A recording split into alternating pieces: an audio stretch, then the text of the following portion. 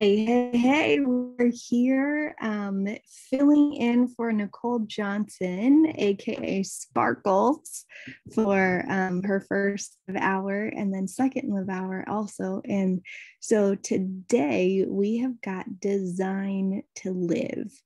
And what I started thinking about when I was thinking about this is first, this is our theme for the month. So, how awesome.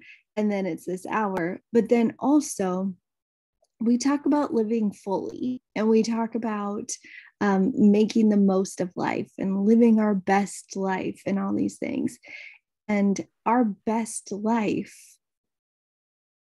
is so far from just the highlight reel.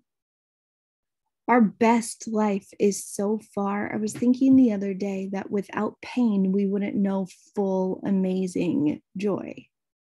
Without, I was thinking of seeds because I was making an image and thinking about seeds and roots. And if the seed doesn't break open, the roots aren't able to grow. It remains a seed. And so thinking about that in designing our life is so far from not ever experiencing pain or experiencing difficulty or experiencing the hard things for us. But it's more about that. Not necessarily that we look for the hard things, but yeah, what is the growth in the hard things? We can look for the growth in the breaking. We can design our life so that when the breaking is there, we see it, we feel it, we move forward through it. And so I was thinking about that yesterday, and then to be able to step in for Nicole today, to be able to say, design to live on purpose. And so what could that look like? Maybe it's to have a plan for when hard things happen. These are the things that I will do. These are the 5 things that I'm going to do. Right? So what could that design look like for you? So Beck, what is that bringing to your mind? What is that? What's going around in that think tank?